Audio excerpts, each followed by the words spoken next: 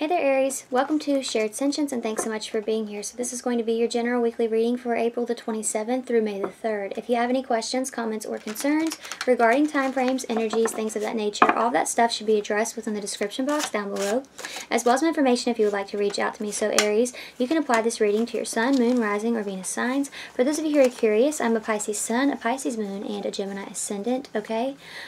So I talk pretty fast, especially once I get into the messages. So if that's something that bothers you, you're more than welcome to slow the video down in the settings under playback speed, okay? I'm not accepting personal readings at this time. Also, I'm on Instagram and Twitter. For those of you who would like to follow me, that information is down below, okay? Oh, I thought there was something else, okay? Oh, there is. So normally I have your past, present, and future laying out in dominoes, runes, and oracles. I'll start with channel messages, clarify with tarot. I'm a little bit sick of that, okay? I'm a little bit sick of that spread. I can't figure out what else I want to do.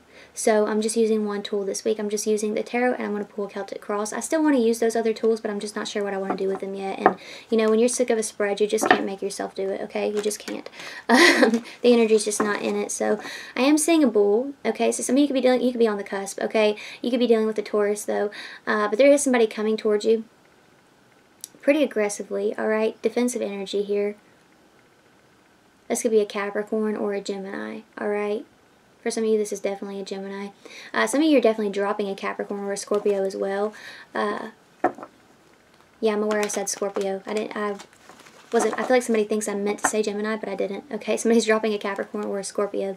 But there is a Gemini or a Capricorn coming towards you aggressively for something, okay? Defensive energy there. But some of you are being chosen over an air sign, alright? I'm not sure what you're competing with this air sign for. This could be a person, it could be a job, alright? But you're definitely being chosen. I feel like it's different for all of you, but you are being chosen, alright? I'm seeing red roses as well. So red roses can be romance, alright? They could also be respect. They could be promise, alright? There are a couple different things that roses symbolize. I've not exactly memorized all of them, but I know that, you know, romance and promise and respect are a few of those things.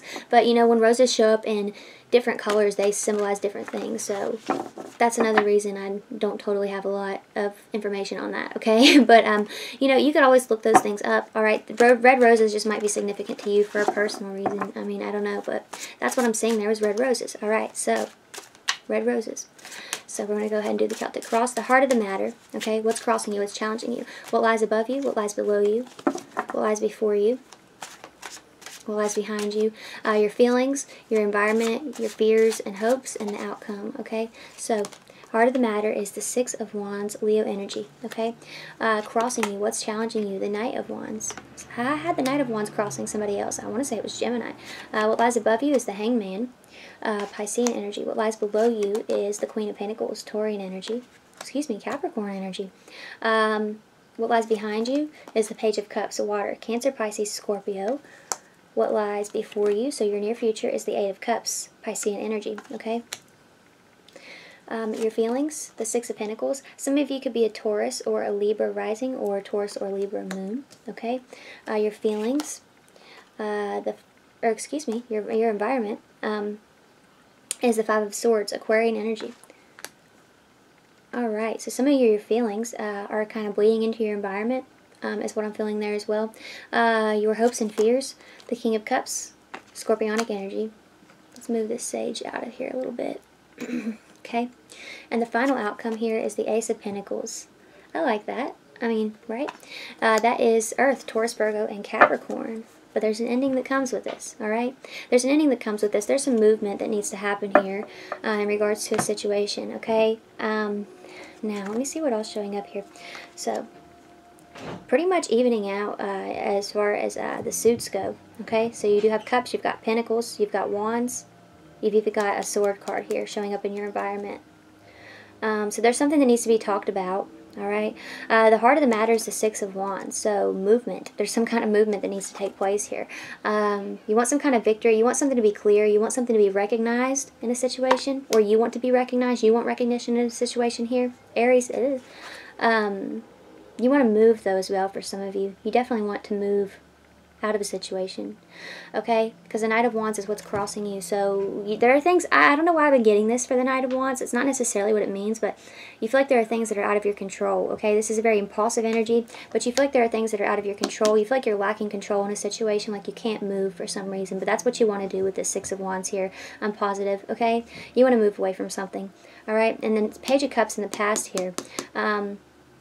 Now that has me interested, but I'll get to that in just a second, actually, because I want to get to the Hangman here, because he is what is above you. So that's what you're working towards, is the Hangman, okay?